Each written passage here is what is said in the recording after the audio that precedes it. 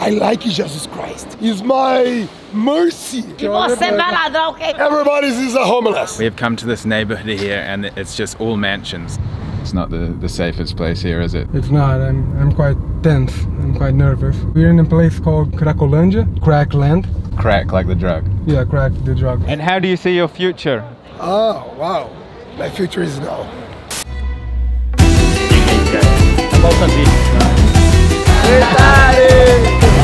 Mercy! Imagina esse ano se esse hit pega. Mas olha agora, o canalha chegou. Following day, Piranha. Do you wanna die?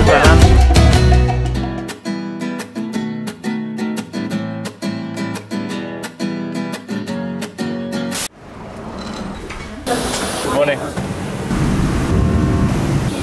Thank you. Thank you, sir. Thank you. Bye. Good Morning, sir. Welcome aboard. Thank you.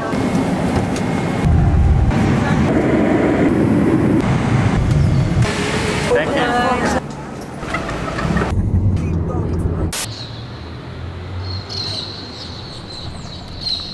Welcome to SÃO Paulo, biggest city in Brazil. Not only Brazil, biggest city in the southern hemisphere. Gigantic, one of the biggest cities in the world. I believe it's in the top 5. Today, we're gonna go deep into the city of SãO Paulo. Obviously a city of this magnitude, over 20 million people live here. There's many different spectrums of life. You've got, you know, obviously poverty, but you've also got the super wealthy and everything in between. So it's gonna be very interesting here at my friend Diego's house right now. We're gonna head out, see what kind of people we can meet. There's also a huge Japanese settlement here. The largest Japanese settlement outside of Japan is here. We're gonna go to the Japanese neighborhoods along with many other places to see today. So let's go.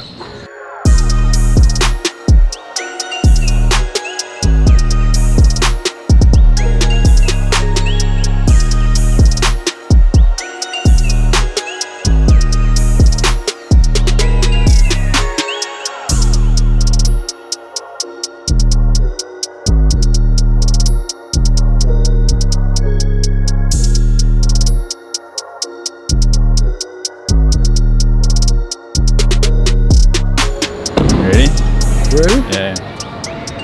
Okay, so you can see that huge bridge there. What did you do? I did a little waving. Okay, so you can see that huge bridge there, Estaiada. It's like kind of the iconic bridge of SãO Paulo, like what you think of when you think of SãO Paulo. So here with Diego here. This is my main man in Brazil and also in life. We met several years ago in Thailand, and he's going to be showing me not just SãO Paulo, but we're going to be traveling all over Brazil. But today, where have we come, Diego? We're at Liberdade, the Japanese neighborhood, more like Asian neighborhood to be honest, because we have a mix of Japanese, Koreans, Chinese, all like their culture being shown here. And what's the history? Because we can see here there's lots of obviously Japanese, Chinese influence around here. A couple of years ago we celebrated 100 years of the Japanese immigration, 100 years of the first ship with Japanese people coming to Brazil. They came here to work in farms seeking for a better life, and they kept coming, and right. They liked it here. They liked it here, and I'm not really sure why. I don't know if it's the weather or what. The Japanese community is pretty much from São Paulo to the south. There is a lot of fruit farming, and that is handled by the Japanese community. Very well integrated with our society. It's just like, it's so common to us, like we don't see them as Japanese. It's just like they're Brazilians. What I've noticed is it's very culturally diverse. I could be passed as a Brazilian, You right? could, like, you could totally. Somebody from Japan can pass as a Brazilian. Exactly, yeah, exactly. Obviously, many people look like you, but there's the wide spectrum of people. We had immigration from everywhere. The big ones are Italians and Japanese, I would, of course. Portuguese, they started the country, and then we had many years of African slavery. There are people from everywhere here. Oh well, let's go have a look around this area then.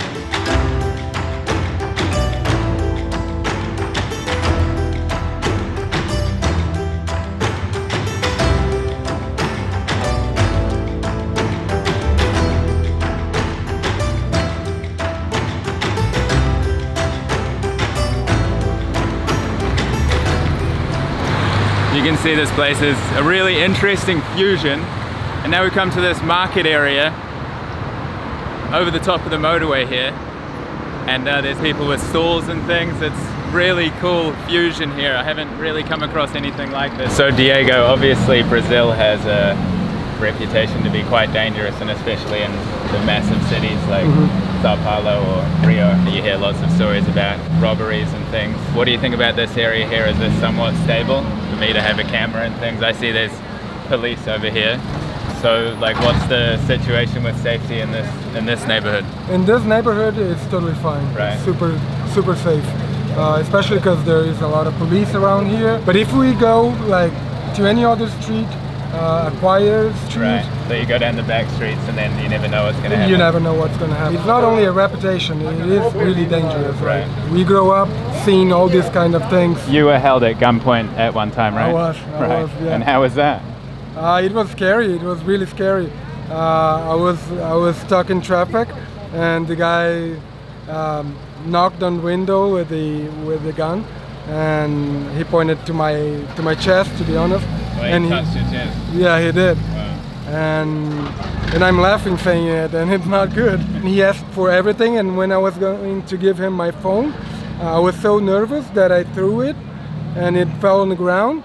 And he was like, he pushed the gun against my chest, and he was like, "Do you want to die?" And I was like, "Sorry." Right. And he left. But yeah, he took everything I had, a part of my car, of course. But yeah. Wow. And that's reasonably common, that kind of thing? I think it is. It happened to most of my family. Like, I know people that died, like everybody got a story. Yeah. My friend has a really close friend of him that died in this manner. So I don't know, it's common. You gotta watch out all the time. Like, you gotta be conscious about it.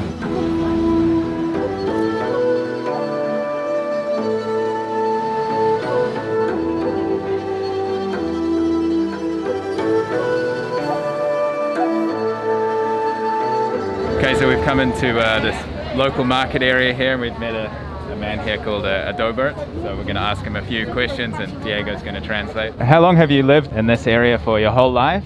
Eu moro perto, eu moro no Taboão da Serra. Não é muito. He's been coming to this area for his entire life since he was a kid. And was it his parents or grandparents that came from Japan, or does it go further back? Meu pai é japonês, né? Ele já veio de Hiroshima. His dad is Japanese. He came from Hiroshima, and his mom, now she was born here. His grandparents came from his mom's side. Right. And what year did his dad come? Deve ter vindo uns 50 anos. About 50 years ago. He came here when he was around 15. Right. So he's like around 50 years ago. Did your dad like when he first came here? Was he welcomed? Did he have good first impressions? Foi na China foi expulso, né, a turma. Aí ele veio aqui porque não tinha nada. He's telling me that his dad came here because he needed to. He first went to China and then he got expelled from China. But he said for sure he was welcomed, and yeah, he liked it. Okay. Yeah. Obrigado. Obrigado. Tchau, tchau. Ciao.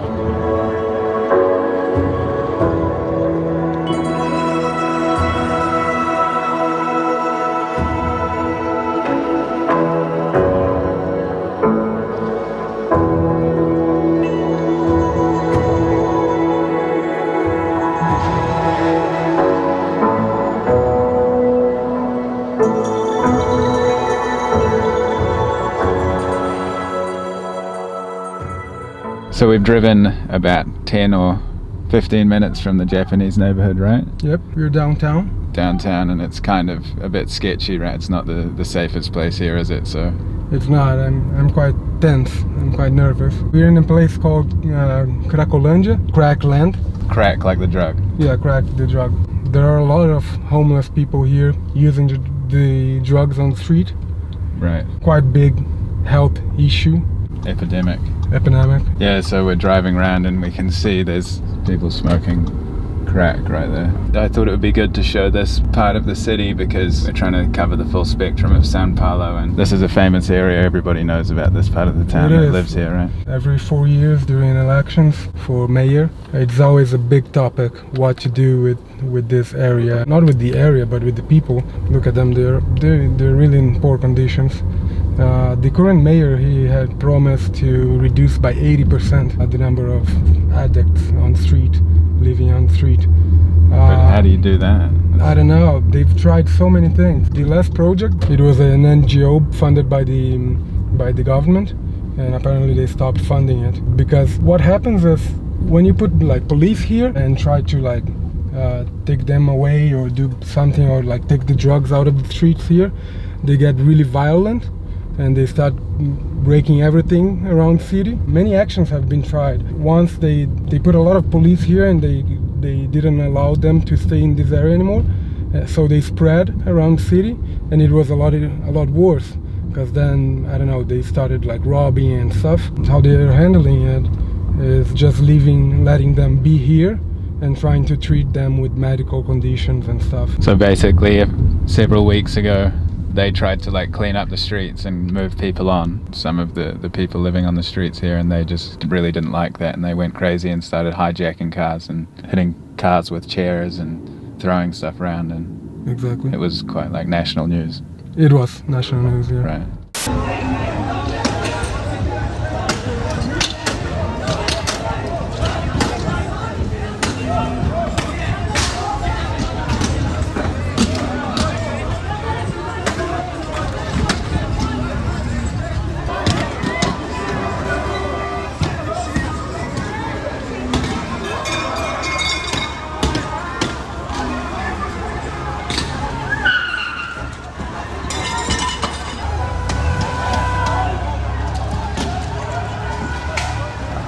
People here, they're really unpredictable and they are really aggressive, so that's why it's quite uncomfortable to be around here.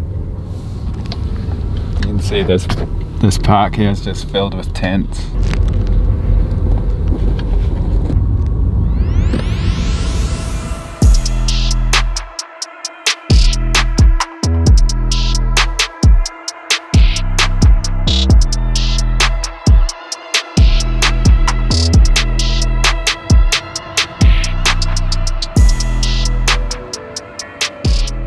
As you can see, that was quite intense. Diego felt uncomfortable. I could see it on him, and like he said, it's you know, not the safest place to be. That's why we didn't get out of the car and even driving. He said keep the camera low, and he's been in that area sometimes and they've been throwing rocks at him. Obviously it's a drug addiction epidemic there. I've never seen that much like drug use out on the street. There's police around and they're just using the drugs. It's just completely uncontrollable. As I am trying to paint a full picture of Sao Paulo to the best of my ability, we have come to this neighborhood here and it's just all mansions. So I thought it would be interesting and fair. We went to that really cool Japanese market earlier today, and really nice atmosphere, families out exploring, couples, and then we went to the crack neighborhood, and now we've come to this mansion neighborhood, millionaire neighborhood, huge mansions everywhere. Have a look. So Sao Paulo is the economic hub of not just Brazil, but you know, almost Latin America.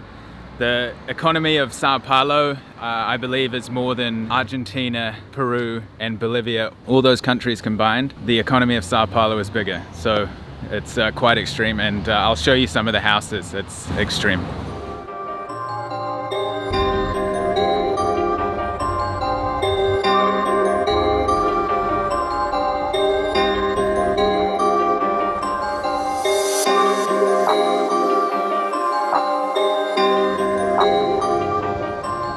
The craziest thing is this is only a 15-minute drive from that last neighborhood we were, so such an extreme gap between wealth here.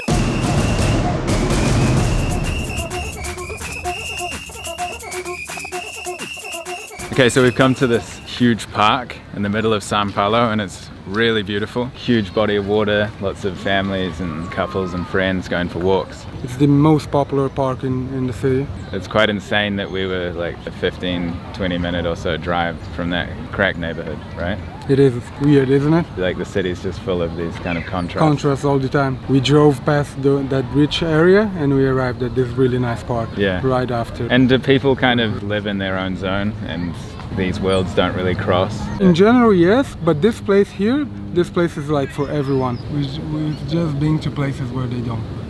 Usually they do.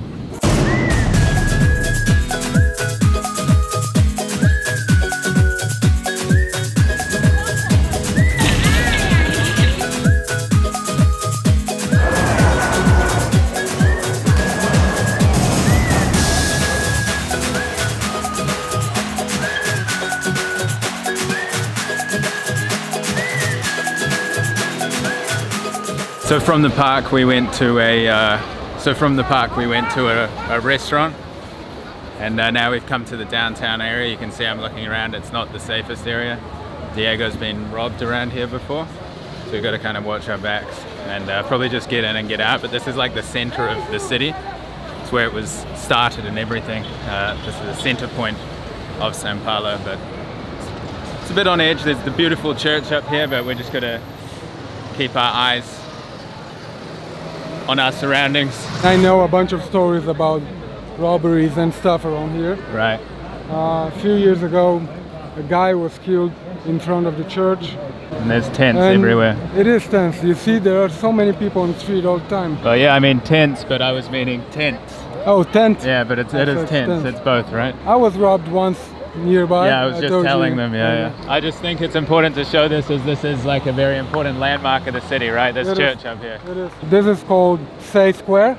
This is the SÄO church. If we weren't carrying a big camera, I would be fine. I would be totally fine. I would be walking around here like there's nothing wrong. But speaking English and holding a big camera, nah, not for here. So we were at just a really kind of developed, progressive restaurant, cafe, kind of modern style, hipster almost, right? Yeah. And I've seen like these central areas. It looks like they've kind of been neglected and people are starting new pockets of like society and sticking to their own group and things. Are these parts of the city kind of getting forgotten by Totally, yeah. the up and coming classes? Yeah. The businesses have left these areas. Lindo. Ó, corta, depois eu começo de novo. Tá bom. Obrigada. What's he saying? He was just said, it's beautiful, and then he was like, cut, and then you start again. That's what he said. Okay. Brazil is the largest Catholic country in the world. 10% of all Catholics are in the world are in Brazil. So. Love is love. Adios.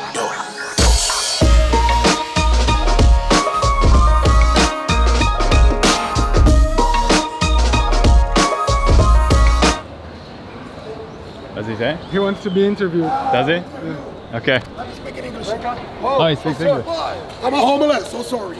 I'm speaking English. Hello, nice to meet you. Well, nice to meet you. What's your name? JR is my name. JR. Well, I'm a homeless. How long have you been homeless? 1 year. 1 year. 1 year, more or less. What happened? It's my friend. Hey, vem cá, Rafael. Moleque, vem aqui. It's my friend. What's his name? Nick. Sorry. Nick. Yeah, Nick. Oh, I like it, this name. You like it? I have one son. The name of my son is Daniel. I have 2 sons. Where are your sons? Now he is 11. 11. Is he in São Paulo? Yeah, no, don't live here. Don't live here. Right.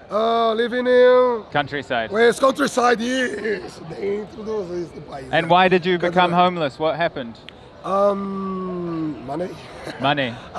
Falido, como que é falido em inglês? Bankrupt. Well. And how is life in São Paulo? Is it hard? It's hard. It's And, real. like living on the streets, you sleep here in this square, or you have it? This helps? Like this. This is my help. Medicine. Yeah, well. Right. Chama cachaça. And so what do you do every day? Like how do you fill your day? You normally drink or? Well, no, every day. No. Not every day? No. Okay. No, more or less too. Right. This is my help. Yeah, that's your help. Is it? And many people drink this? Many people? Other people drinking this? Everybody. Everybody. Okay. Because this is like one money. It's cheap. Well, do escape. Escaping. Well, do escape. Escape. And how do you see your future? I don't understand. Como você vê teu futuro? Oh, wow. My future is now. So you live in the moment. It's 3 minutes ago. Yeah. Was my present here. Now is my present. I'm leaving future. Okay. Where did you learn English? I'm speaking well, calm, tranquilo. Keep it calm. I go on, calm. Keep it calm. I go and answer you. Well, calm. Is this your friend here? No. No? They know each other. Você vai ladrar o que ele? They know each other, but they're not friends. So there's like little groups. My only of friends. friend. This is. Well, we got to go. So nice to meet you. Nice to meet you. Right. Well, this is it.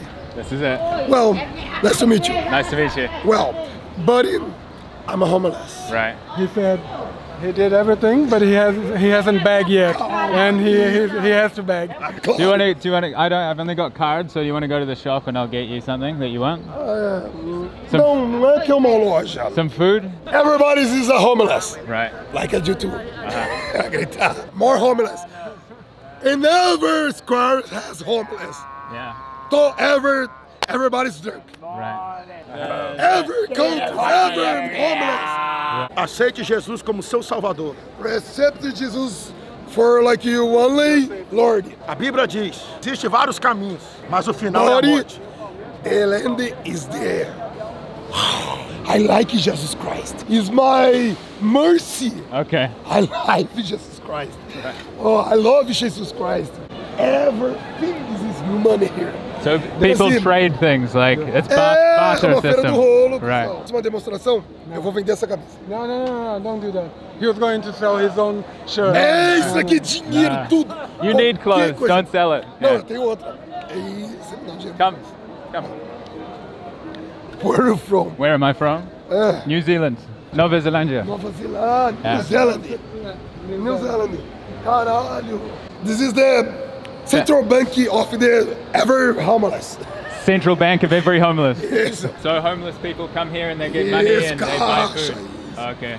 This is the card for homeless. $15, so they can shower, they can eat, they can have a better life. $15. How often? For a month. 1 month. So they get enough money to Have 3 per meals day. a day. Yeah. Valeu, hein? Falou, pessoal. Good luck. Ó, tá autorizado minha imagem. Joga no mundo aí. Beleza. Fala pra ele. Beleza. Ciao. velho. Ciao. Valeu.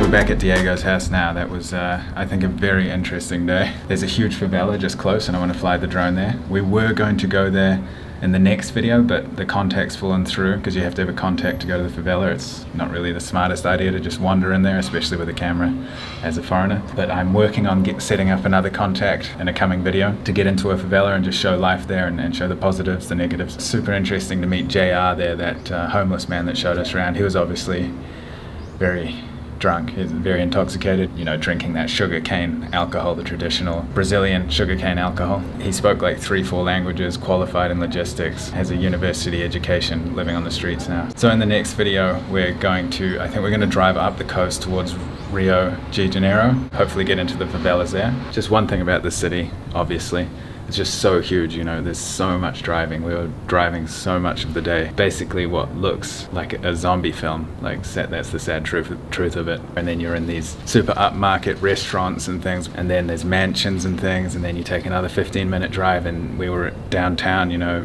meeting up with JR there, and you saw the scene there. It was a bit unhinged. My understanding of SÃO Paulo, it's got a lot going on. It's got a lot of worlds inside of this one world of the city, of the biggest city in the Southern Hemisphere.